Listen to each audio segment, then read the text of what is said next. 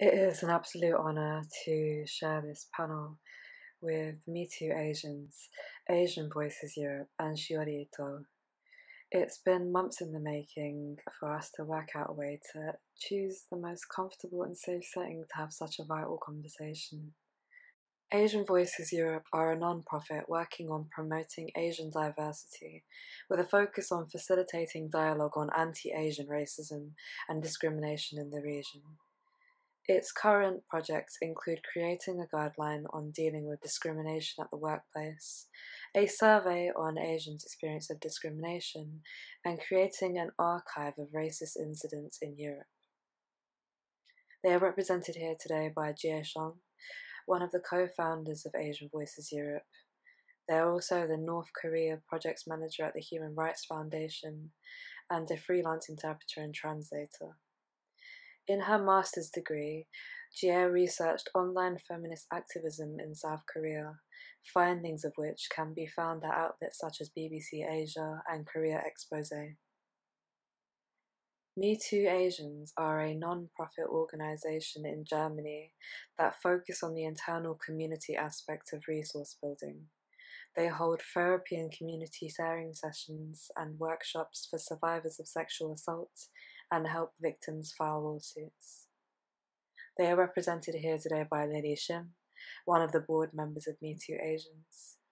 In 2021, she worked on the short documentary project Our Stories, Our Voices to find out a definition of anti-Asian racism via qualitative interviews with Asian women talking about their experiences with racism and sexism in Germany.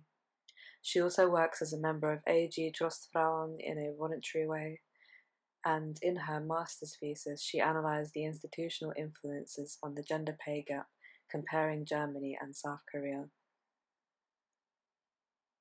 We are so happy that we'll be having this conversation today. This panel, as well as looking at the ways that we can affect change and alternative forms of process, will inquire further into protest. Protest comes in many forms, not always in the ways that we have come to expect, from the dissemination of information around sexual violence and misconduct to an unveiling of how fields such as journalism can improve their practice. This panel will also touch on the different types of protest within the MeToo Asian movement. I will be speaking with these people on behalf of Tilted Access Press, a feminist press with a radical and intersectional tilt. And my name is Tija Jin. I'm a writer and community activist. And let him, the world know what's going on, which is something like, we had almost over 110 years old rape law before, and we changed it in 2017 after many women voiced up, but actually still in Japan to define rape in the law, the victim has to show how much the one has been threatened or violated. So there's no line about consent. So in my case, a few days ago, I just won the High Court ruling, and it was second round for my own sexual violence experience case. But the civil, it was in civil court, and they ruled that there was no consent. But still, in Japanese criminal system, because of our current law, it doesn't protect or it doesn't define it as a sexual violence.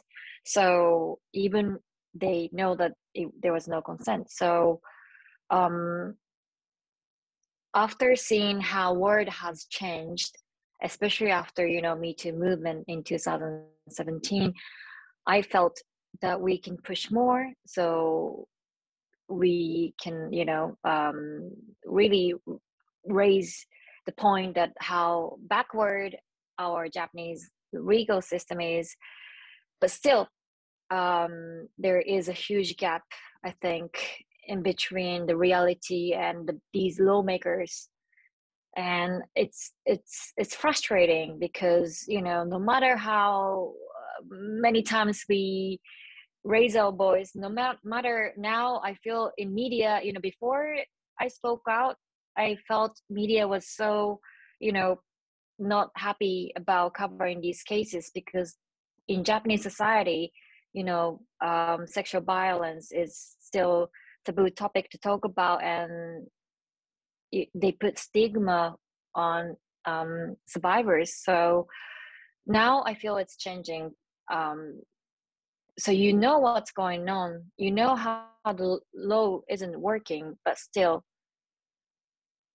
it's not moving. So I don't know how to answer this. I, you know, we have to keep up our hope and never, you know, silence ourselves and just really highlight what we need to change. But unless these lawmakers wouldn't really make a move, it doesn't change. So it's, I would love to know how you guys are dealing with this, because yeah, I feel like I'm facing to the wall right now. And I know in our we're still in discussion of changing it, so it could happen, but it's taking just too long.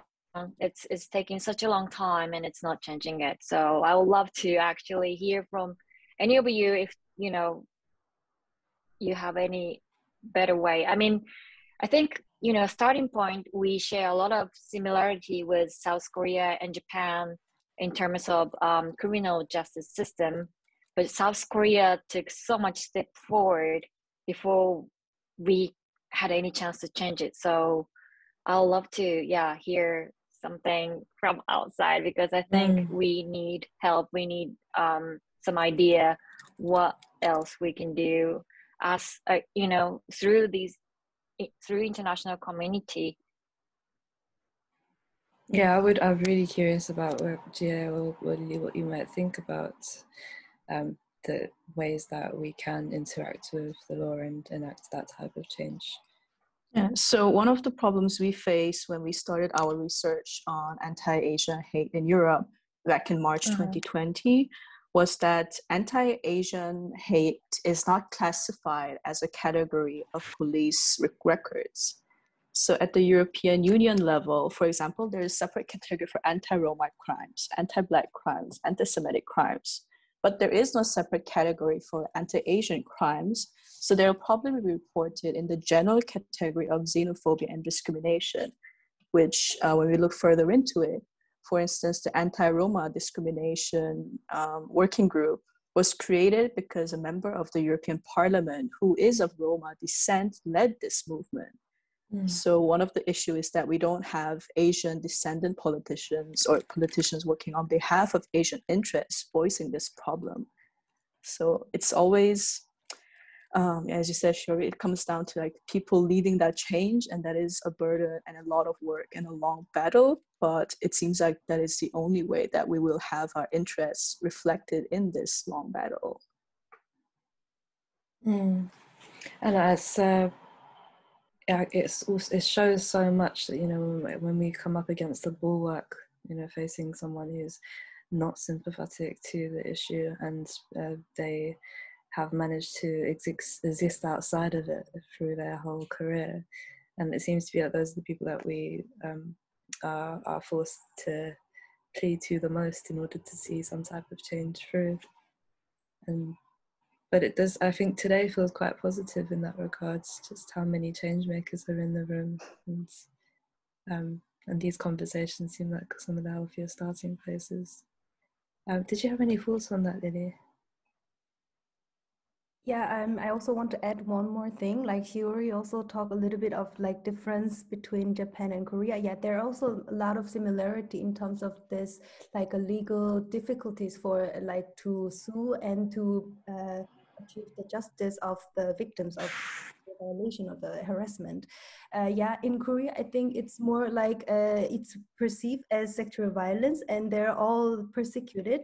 But the problem is the how I say, like the degree of the punishment that the persecutor receive. It's just really insanely low and light. So I think it's also one of the problems that we are facing, how we can change this penalty for all this persecution. Yeah. So yeah, there's still a long way to go. So But people leading the change and then also changing the penalty for those who do cross those boundaries. Sorry. one thing I realized is that now, as you know, as we can have Zoom meeting or event like this, it's easier to talk from outside of where we are from. And before Me Too happened, I felt like talking about sexual violence, talking about legal change was just didn't go anywhere. And I still remember today that New York Times covered my story, and then Japanese mainstream newspaper covered that according to New York Times, this is happening. So they sort of re-imported the story, and that's how difficult it was. So we do have no way to do it, talking from outside. And now one thing I really want to do is that this year our age of how do you call it in English? How our age of official adult age will come down from 20 years old to 18. So from this year, 18 years old can vote, which is so exciting, and how finally it's happening. But the age of consent in Japan still remains 13 years old, and we don't have any consent education. We don't have any consent in our sexual violence law. So which means that they assume after you turn to 13 years old, what's the sex is, and what the consent is, meaning you can be mother, but you can't get married until 18 years old. I mean, sorry, till it's gonna change in April, but before, women could marry when she's 16, and men could marry when he's 18. So there were 2-year gap. So finally, the gap will be no longer exist, but there is a gap of 13 years old to 18 years. So socially it's so questionable, but one hand something it's start changing, voting age, the other hand it's not. So hopefully people realize quickly how it's not working today. We are not any longer the day we created our sexual violence law when women didn't have voting rights in Japan 110 years ago. So hopefully that could be highlighted. And Korea successfully did raise the consent of age. Cheers for that. And hopefully it's going to happen soon in Japan. I mean 13. Yeah, and it's this thing, this bridge between these social areas of that we know are wrong socially, but the legal system is so out of odds with it, and it does feel like, especially recently, that bridge is starting to be made smaller and crossed. I wanted to pose a question to the group. So what organizations do you find most exciting at the moment with the solidarity work that they're doing?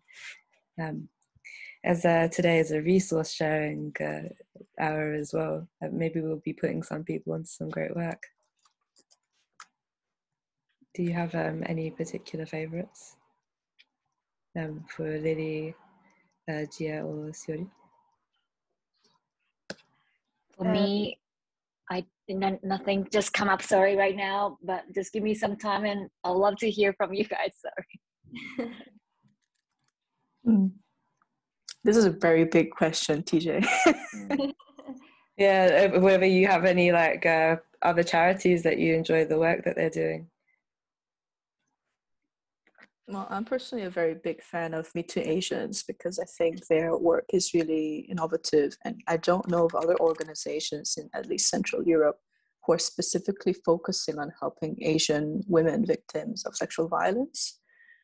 So I hope their work can also be expanded to help women in other countries.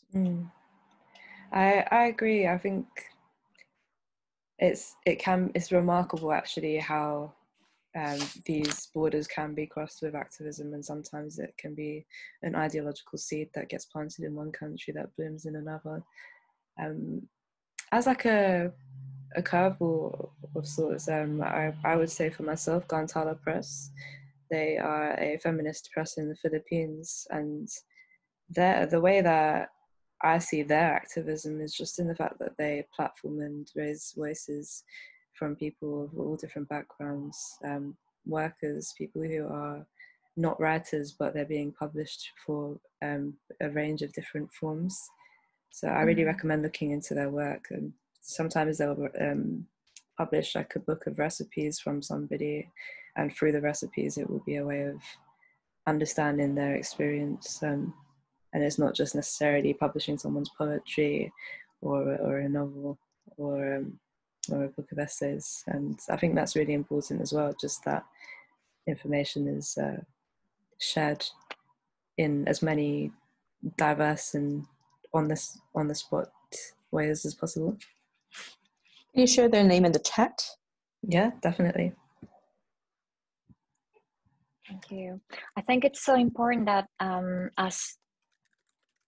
in Japan we do have we do have constitution saying that gender should be equal, and human rights individual rights is important, but it's not protecting us, how all our criminal law is. So it's not really acting, it's not really practiced, the constitution in Japan. And I feel like in Asia, human rights, we don't have such an organization like EU, and that it's really when I realized that there's no way to go but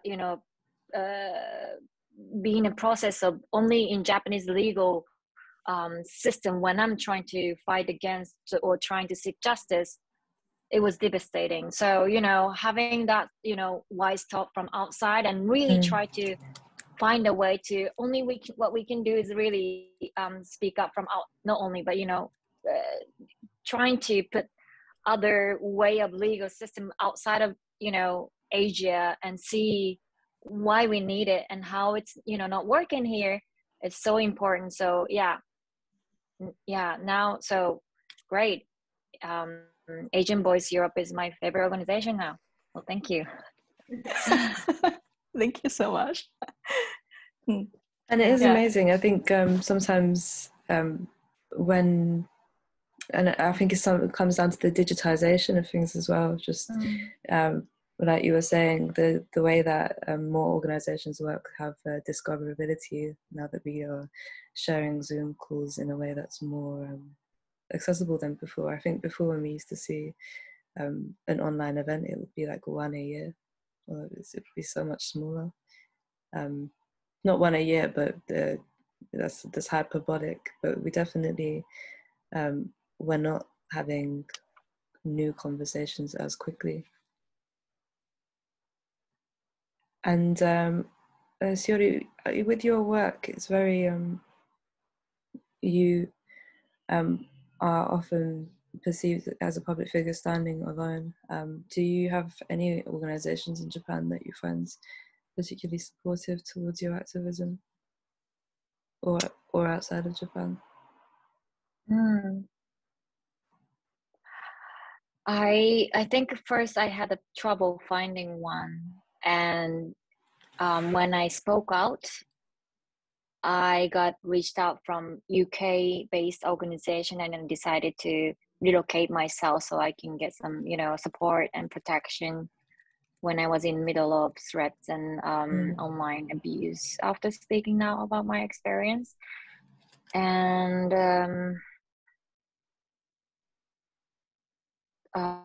there are great individuals, but I think as an organization, there are not maybe many, unfortunately.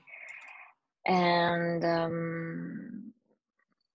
I don't know how to explain this, but in Japan, I think historically we didn't have any successful social activism movement, and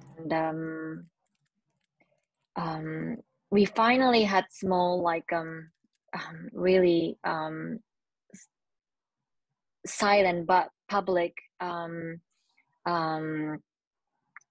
standing protest called flower demonstration, and that's was how people gather, have their, you know, their favorite flower in their hand, and really try to show we want to create safe space to speak about anyone's, you know, experience, and we gotta, you know, find a quicker way to change the law and just show the solidarity in a nice way. But I never seen any angry protests or anything happening on the street.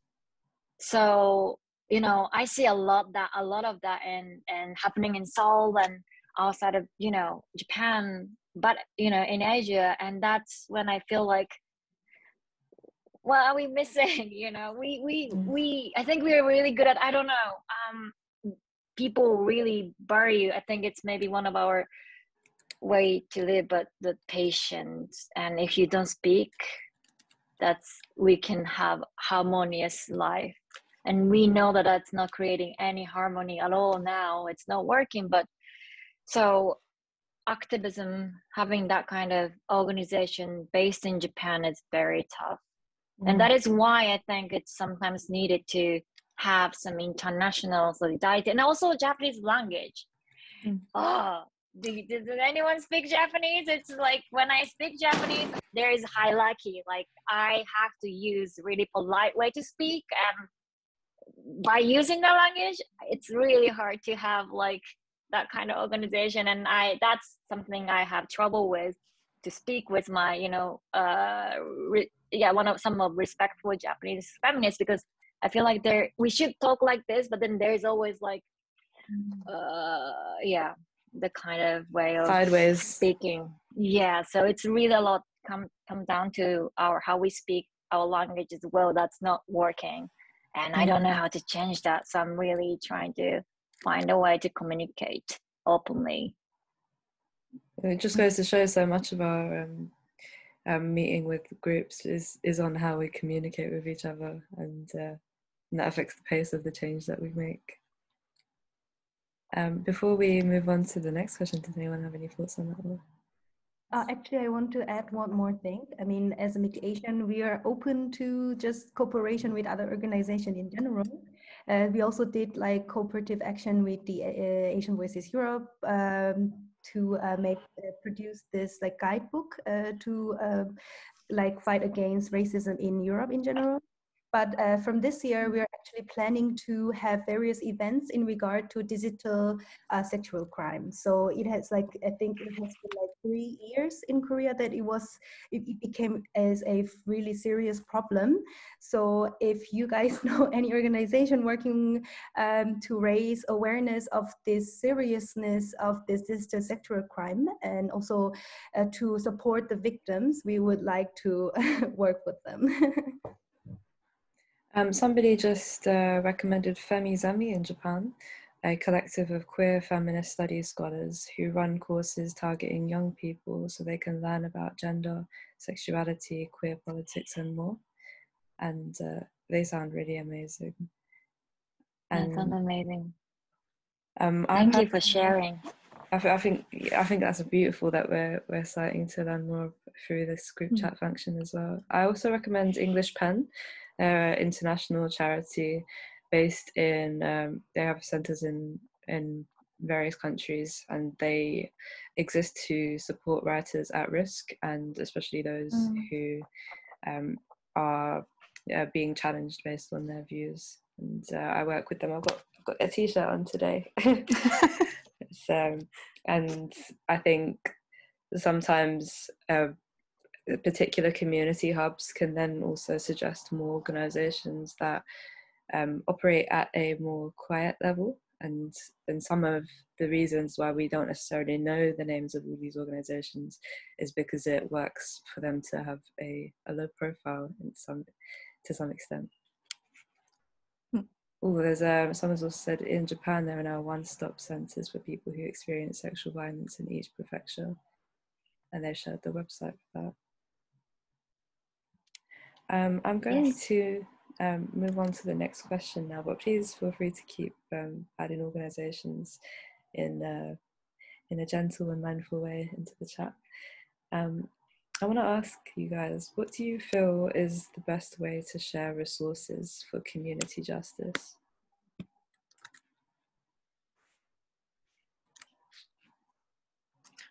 Yeah, I'm going to say that the best way is that we start talking amongst ourselves, because, yeah, like for example, I got to know MeToo Asians, I think like during the pandemic when I was starting to do research for Asian Voices Europe. And when we started getting reports of racist incidents, we also got incidents of sex crimes that were committed against Asian women. And I wanted to ask them for their advice. And that's how we got to know each other and started collaborating, because so many issues related to discrimination are obviously intersectional. So it's like so many layers, and often, especially with racism, it's also sexism that's heavily influential. So we just need to, I think we just need to get to know each other and to make sure we're not doing overlapping work. And if we are doing overlapping work, how can we both collaborate, since we're often very small groups? Yeah, definitely. And on to add on to Jia's idea, I think it's also quite important to publish the problem that we have, like what's going on in the society as much as possible. I mean, you know, this is also because the more people know about what's going on and understand about it, then the easier it is to raise our voices. I mean, yeah, it sounds a little bit cliche, but I think that's what it is. And what I meant with the content here is like the societal problem that came with the patriarchy and also sexism, racism, and colonialism, and etc. So I think it can be also done through like social media, like newspapers even, or like a writing book like Shiori, and also even like these public workshops there that we are doing right now. So I think it's also really important to publish and show the other groups of the society. Yeah, that's so true. You know, I wrote my book in 2017. I published around when MeToo movement was happening at the same time, and I really didn't expect that I could reach to you guys and, you know, publish it in English back then. And I think what helped me as a survivor is that I didn't have to. I mean, I've been talking about over and over, but I said it there, and it's reaching automatically in different languages, and that's beautiful. And so that, you know, we had this chance to have this event to be connected. So I think, yeah, as writing, and for me as a storyteller, I think, you know, for my profession is also making documentary film as well. So that's what I want to focus as well, because I think every social problem includes, you know, individual story, and we have to somehow have that perspective to see it. So yeah, thank you so much for, you know, this event, really, because also for me it helps to speak this in English, which is, you know, not my mother tongue, but to really express what we need in Japan, and, you know, be heard and just hear you, what you say, what you have to say, so that I get energy, especially now in pandemic. I haven't been staying in Japan this long, and I'm been struggling how to communicate, how to, you know, highlight this issue when I connect, you know, communicate in person in outside of Japan, because that, I think, how I was, you know, balancing myself. So yeah, I'm so happy. I know we are in different time, and I know some of you are maybe having coffee. I have to say that I'm actually having wine because it's 9 p.m. in Japan, but I'm very happy that we're still sorry. But It's I'm lovely. very happy that I'm doing this. Yeah. It's possible now. So That's so inspiring to hear, because I think and this is the question I'll be going on to soon, but it's just this is how we show solidarity through communion. And you have wine, I'll be having wine later, thinking of you having wine this morning. Do you know what I mean? It's we're sharing experience and talking and feeling comfortable with each other. And I wanted to ask, how can we as a community better protect each other? Does anyone has anyone had an example of how they felt protected by the community before, or any suggestions for what we could do?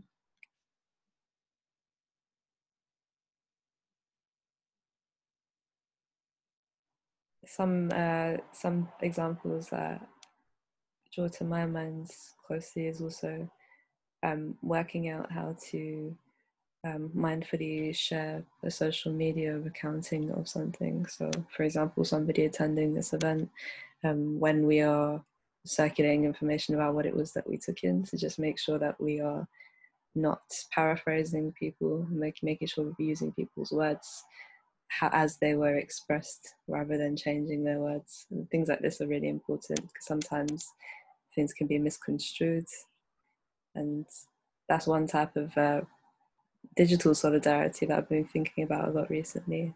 So preserving people's words and sharing them as they were intended. that's so true. I think, as I said, in Japan, maybe there is no significant like visual movement happen. I don't think we had a Me Too movement. It wasn't movement, but I think people were so supportive online. Of course, I've been facing other side as well, but at the same time, I think in the beginning I saw so many more negative comments, but after Me Too movement, I got more positive comments as well. So I've been always telling people that I don't have a sixth sense. So many people who I meet, they're like, I've been supporting you from my heart, and I'm like, thank you, but I can't see that. I can't read it. I don't have a sixth sense. So say it. And if you can't say it, it can be anonymous. But if you see any negative comments, please say something nice with love, because I realize even that these words were attacking me personally, it's gonna affect other survivors as well. And I thought I can just ignore it because maybe it's just for my own sake, but it wasn't like that. And online, it's not like I can just rip up these posters on the street. It's gonna stay for a long time, and we gotta do something about it. So yeah, I think really showing the support is really important, and it has been helping me, even I don't hear it in person.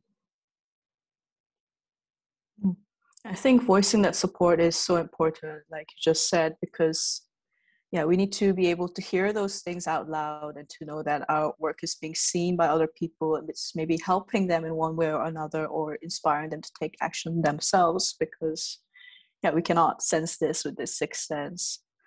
And in a way, I think that's where cultural plays a very big part, because in many East Asian countries especially, we're taught to just keep quiet, and then don't talk about sensitive topics. You don't know what the other person is feeling. But I don't know what the other person is feeling, but I also don't know if they're thinking the same thing, also not saying things. So what I've observed at my paid job at the Human Rights Foundation, for example, is that North Korean women activists often will communicate among themselves in English. And it also kind of, I think, enables them to be clear about how they appreciate each other's work or how they think about each other's work. Because also in Korean, there's this hierarchy in language. And in English, they don't have that problem. So also it's more comfortable for them to speak to me in English, because then they don't feel maybe that I have more power because I'm working at an organization, whereas they're an individual. And yeah, I think for language, it's just such a big part of how we can protect each other and how we show appreciation for each other. It's just some attention. Yeah, definitely. And I also want to add one more, and I mean, another aspect. I think it's also important to hear from the other marginalized group. For example, like I think in Japan, in Korea, in Europe as well, there are also other like even more like a precarious, the people in the more precarious situations. I think it's also important to hear from them. And you know, what we want is not just a safe place for only for Asian or only for the women in our community, but also, I mean, we need a safe place for all of us. So I think in order to protect us from this structural injustice, I think it's also really important that we need to actively learn and include other marginalized group of people, so that in a long run we can actually protect each other and even in a bigger way, so to say. Yeah, that's really important, I think. And even sometimes people don't know necessarily that one community has openness to reach out and support another. And it's something as simple as saying we're here and the doors are open that can begin that. So I think I might move on to our audience questions now if everybody's ready. We were sent one that was really interesting, and it was in relation to gender and conversations around women's rights. But how can we avoid the pitfalls of other women's organisations and lobby movements who are often trans exclusive?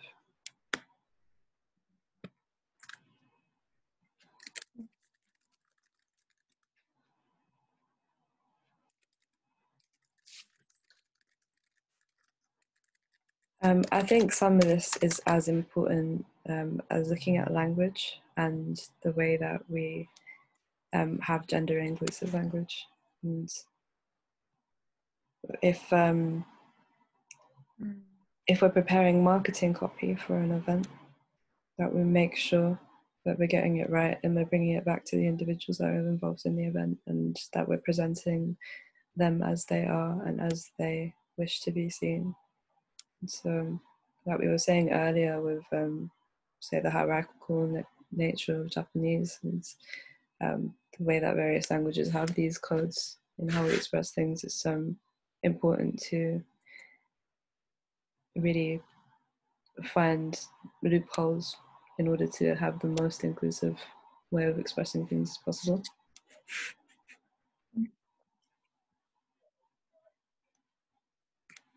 Does anyone else have any thoughts on that? Well, I have something that's not exactly in this line, but it's something along the similar line at Asian Voices Europe. And the question we faced when we were setting out the organization in March 2020 was, how will we define Asian? Because that can also be very exclusive. Often Asian is used to only denote China, Korea, and Japan, or like the more known or like more hip, trendy kind of Asian countries that we see a lot in the media. So I think we discussed actually for about half a year of how will we define Asia, because that also has political implications. If we, like, for example, how are we going to address the issue of Hong Kong and Taiwan and Tibet? Because that might mean our audience who is pro-mainland China will not support our movement. And that's something that we're still dealing with and struggling with a little bit, because we don't want to exclude people, but yeah, by making a choice, for example, to not comment, I think you are also making a statement. So we made the decision in our survey, for example, to include ethnographic data. And we said, yeah, if do you identify as East Asian? And we included Hong Kong. So that was a decision that we made because we believe that was correct. But yeah, I think it can be similar in other terminologies. Like we would refrain from saying, or women or men, women and men who have experienced violence, but we would try to go for people who have experienced racism, or to use more neutral language, because yeah, we were very lucky to have very diverse perspectives in our group from quite early on. So I think the important thing to not be exclusive is to keep asking yourself questions and your group questions about whether you are improving your inclusivity. Keep asking yourself questions. I love that. We and in the chat, and saying we should also make sure that trans women, trans and non-binary people, especially migrants, should be centered as they experience more oppression in some places, less access to recourse sources. Yeah, I agree with that. I think it's really important. As they're saying, not an afterthought. We have another question from an audience that was sent in advance. How do you balance your activism and self-care? We have to be good to ourselves, huh?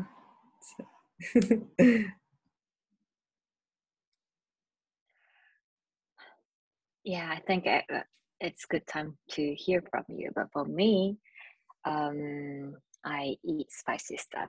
So I had my secret. Can I say that? I had secret recordings while I was investigating my own case, and every time end of secret recording, now I'm transcribing, I hear myself eating hot stuff with my friends. Like, oh my gosh, you're gonna kill myself. I'm like, what? I don't care. I'm just need this spiciness right now, and somehow spice have been making me not too depressed, and just like it's been fueling, being my huge power to move on. And also, what I loved to hear most of my good friends told me, or people told me after I had to deal with difficult cases, they said, let's go grab your favorite food, or let's go eat this ramen place I just found, and just not exactly telling me what was going on, but just really showing we're here to share something. And for me, yeah, sharing food had such a big way to share our love, and way to do it. And I do a lot of yoga, so whenever I do go on press conference, I need a little space for yoga mat. I don't even have a yoga mat, but where I can do my practice before, so I can focus on my because it's a lot to deal with, and I don't actually know yet how to balance myself. So at night I have wine and my cat next to me, and that's how I've been balancing. And I don't think it's a great example, so I would love to hear, but this is great.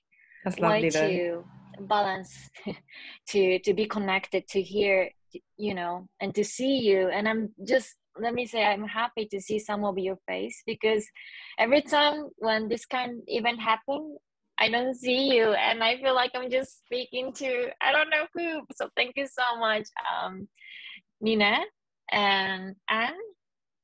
There, I love to see faces. So, and thank you so much for everyone else to join this, because I know it's really important for us to share this time, even we don't have direct conversation at this moment. So thank you so much. It does come down to that, doesn't it? Seeing each other, being with each other, sharing. My cat is next to me too. I think cats are the solution. I also have a cat here.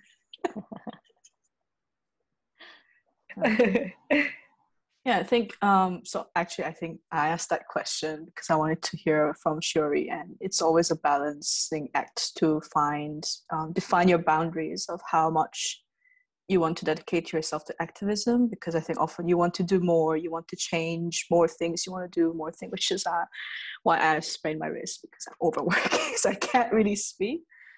But what I found is very helpful through my paid job, working with human rights activists in countries like North Korea or Cuba or Venezuela, is that they need to separate their work from their personal life. And the most simple way to do it is by having separate phones or by having separate laptops that you turn yourself off, which is why I have 2 phones and I have another one on the way because I want to just physically separate those boundaries. And yeah, it's not always possible because sometimes I'm with my personal phone and I'm also thinking about work. But yeah, I think for activists, self-care is important because in the humanitarian sector, statistics say approximately 1/3 of all humanitarian workers experience burnout or depression or even alcoholism. So to be sustainable in a movement, you need to put yourself first, because if you are not well, you cannot help anybody else, says somebody who is overworking. If you're not Just well, you cannot self-harm. help anyone else. So true. We have to look after ourselves. It's true. Lily, I did think you have any? Yeah, the spicy food, I also agree. It's very helpful. Spicy food, cats, 2 phones. Yeah, I mean, yeah, this is the question that I'm asking myself for like, yeah, a long time. I mean, yeah, last year was really tough for me because I had so many projects going on. And yeah, you're right, Jie, that it's just really hard to separate this activism and my own personal life. And I don't know how did I actually handle it. But yeah, I mean, but I think it's also important to be also talking about these issues with like a member, like for example, for me was the member from the Asian. I talk about this like more personally, and then they also understand me. Then it just made me a little bit more like encouraged, and somehow it was also somehow like a way of caring myself. And even though I'm still talking about the same issue, but somehow I felt like they understand me. And then since like yeah, it just made me really like release. And somehow, yeah, I don't know how to put this in the good word, but yeah, it just, yeah, genau. I love that. No. So before we go on to our final question, I had one more from the audience, and we've got about 3 minutes to think about this. But how can we work transculturally and intersectionally and form strong bonds with other organizations?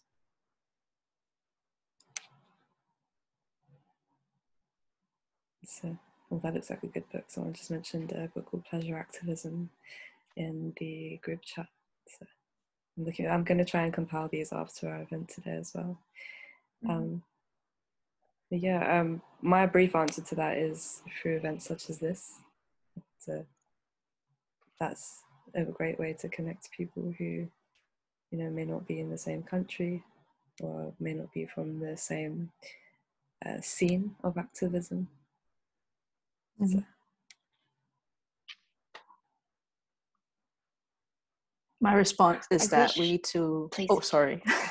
No, go ahead, sir. Yeah, like you're saying, we need to meet other activists, but when we meet other activists, we also need to create an environment where we talk about things that are not activism, because we also need to relax and think about other things. So I think MeTooAsians had some workshops, for example, with creative writing and art therapy, which I think are such great initiatives, and I wish I could join also in person. Because yeah, we need to take time off sometime. Sure. Why don't we? Hopefully, we'll meet in person with spicy food and cats maybe next time. We really need that, and I think art would be an amazing way to connect, and we don't need any language to express that, and that's amazing way to do. And I think it's a bit of going back to the last question, but I personally still struggling with online, how to use social network. This is amazing part of using internet, but after I've been facing so many threats on daily basis, I have my cell phone, but I can't check my email anymore. can't do anything. And I'm just, even from my, best friend text message, I'm always scared to open it. So I have to do whenever I feel okay, and it doesn't happen all the time. So I don't know how to name it, what's going on in me, because it's been a long time, and maybe I need a therapist. I think I do, but I also, again, I guess I'm tired speaking about what's happening to me, and I don't know who to be perfect to talk to, because I don't think I can do it in Japanese, but I need someone who understands Japanese culture. And so, but this is like a huge selfish session, so thank you so much. But I'm still trying to find a way how to balance myself online and being public as well, because I need to protect myself as well, and I can't just do that by myself, and I don't know how to balance that actually. So maybe starting having two cell phones, like you said, yeah, maybe. And knowing the difference between being accessible online and using online resources, because people reaching you is different to you reaching out. And I think for me, that's what is important about this Zoom session today. It's a very closely guarded call, and it's password protected, and people in the chat all had been given information beforehand on how to engage with us. And I think that's one important way of us protecting each other. Yeah, if I can make also practical recommendation, it's also to really separate your social media accounts. So for example, I have an Instagram account that is private, and I will only share with people I consider to be friends. And then I have a public facing Instagram account where anybody can reach me, but I will also not check it that often, because I cannot respond to everybody's request for help or advice. And to make that clear on the profile, to say work-related inquiries may take X number of days to respond. And also for your email, to have a separate encrypted email service like Proton Mail that only you and trusted people will use. And two-factor authentication. Yes. It's, you're speaking my love language. Digital security is so important. And, it's also why I love Proton Mail too. So, we have one more question before we start to wind down. What does protest mean to you? Say again, please. What does protest mean to you? The word protest, the idea of protest. For me personally, was showing what I believe in.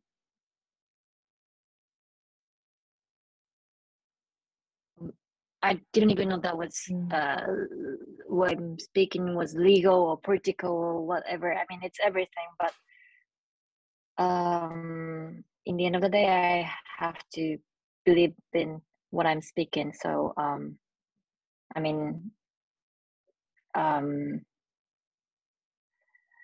so for me, writing and having press conference was protesting, because I see failure of journalism, legal system, investigational organization, and so on. So I had to protest, and I had to protect that. At the same time, I have to be public. So for me, was really showing what I believe in. That's beautiful. What about yourself, Lily? I think a protest for me is just it's a way to show my anger to the oppressive structures and all this societal problems and so on, and also to gather up the people who think as I do. I love that, the community again.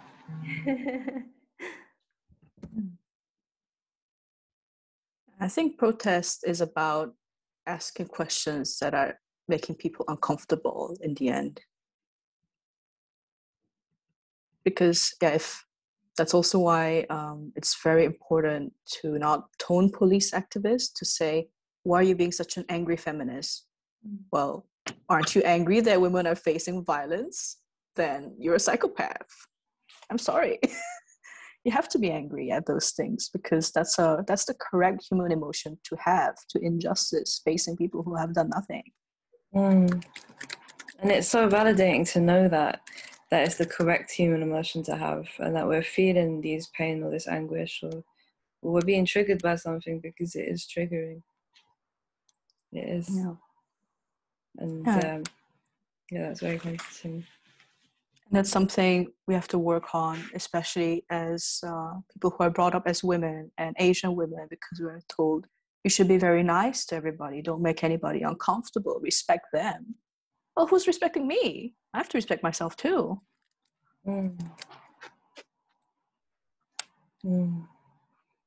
I feel there's a very powerful energy in this Zoom room today. And before we leave, how are you going to wind down now that we've had this conversation, each of you? What's your post-event routine? For me, I'm gonna make a cup of herbal tea and chase my cat around the living room. So she's been trying to play with me for the last hour.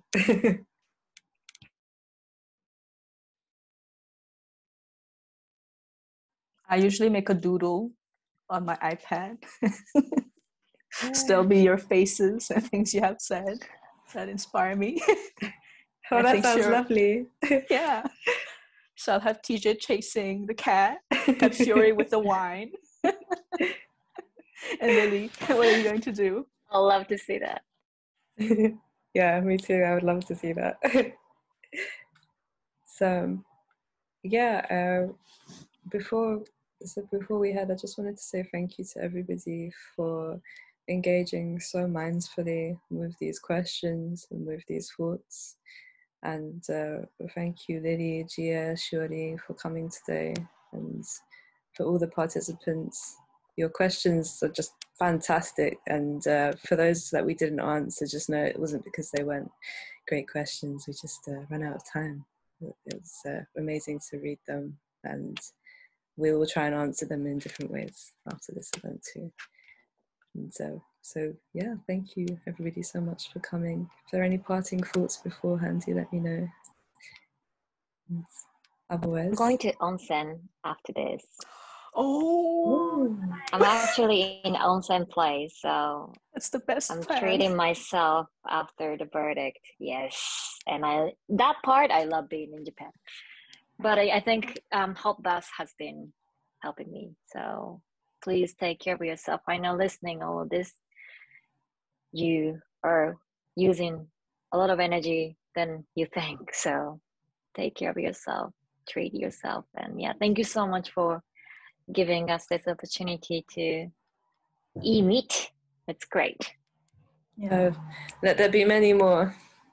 Hopefully. Amazing. I also want to, before we finish, I also want to thank Shiori that she wrote this amazing book, and I couldn't stop reading when I first started the book because it just was so strong, and the content was quite strong for me, but I couldn't really stop. I had to finish at once, and it was really amazing. I just want to thank you again. Thank you for saying that. Thank you.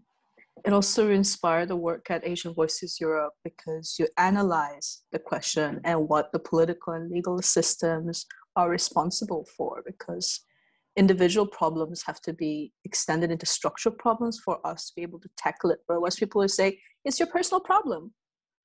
And that's not true.